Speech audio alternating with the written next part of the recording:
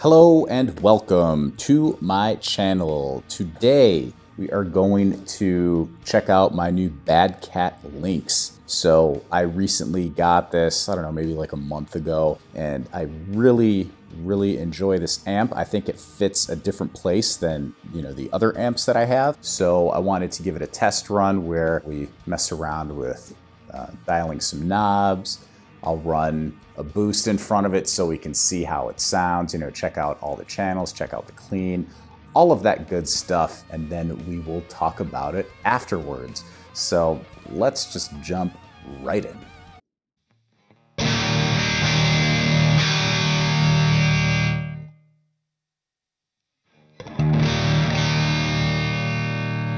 So this is channel 1, low gain. I have the gate on 0 actually.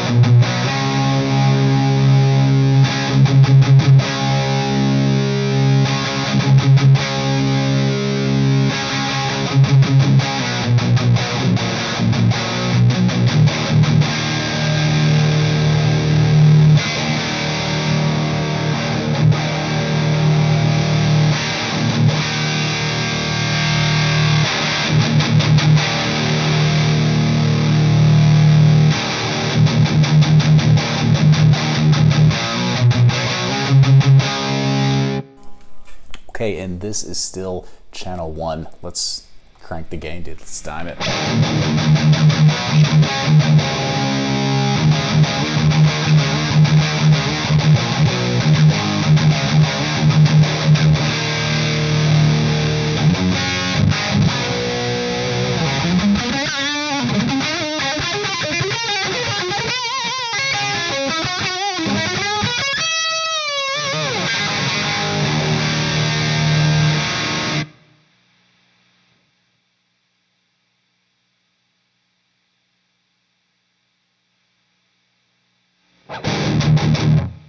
Let's hit it with a drive, man.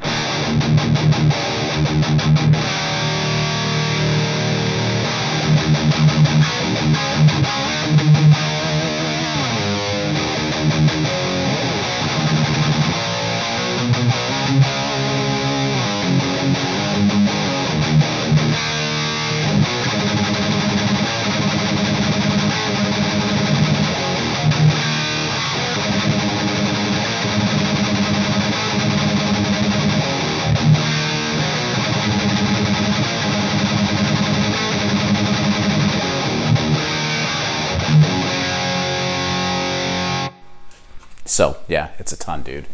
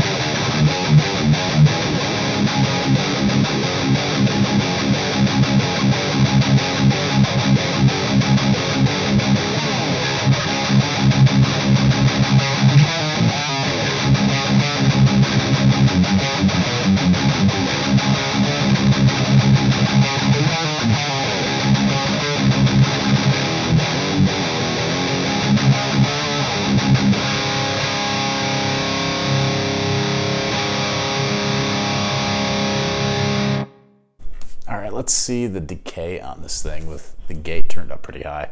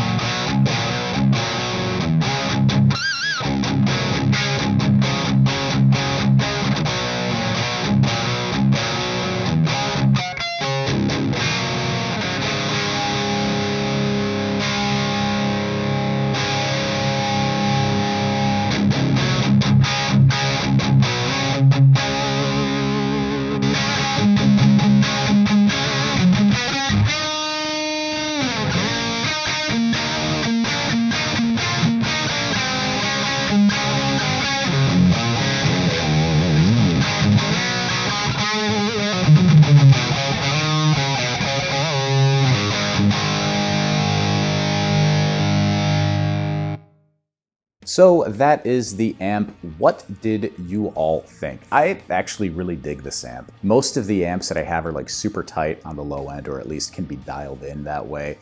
This one has quite a bit larger of a low end, which I thought was kind of cool because you could use that as a good starting canvas and get like a clean boost or like a tube screamer or something like that to tighten up that low end. Channel 2, it seems like, has a bit of a bass cut, which is really cool, which leads me to want to use the first channel for my solos since the bass is a little bit more round. So I thought that, like, you know, when you're on the upper register of the guitar, you can get like a really full sounding tone, which is really cool. So channel 1 is like my go-to for lead work, and channel 2 is my go-to for rhythm work. The amp has ungodly amounts of gain. You know, I just dial it back and you can get something sweet, or if you want to go balls out, I mean, you can totally do that too. Insane amounts of gain. Like, I think it has like 7 gain stages. One thing that I did notice too is that with a high-low switch, it doesn't matter what I had my gain set to. When you put it in high gain mode, it's just complete balls out, it seems like. It seems like the gain knob is a little bit more subtle on, you know, when the high switch is engaged. So yeah, those are my thoughts, man. Pretty cool amp. I dig it. You know, let me know what you think. Like and subscribe, all that good stuff, and we will see you next time.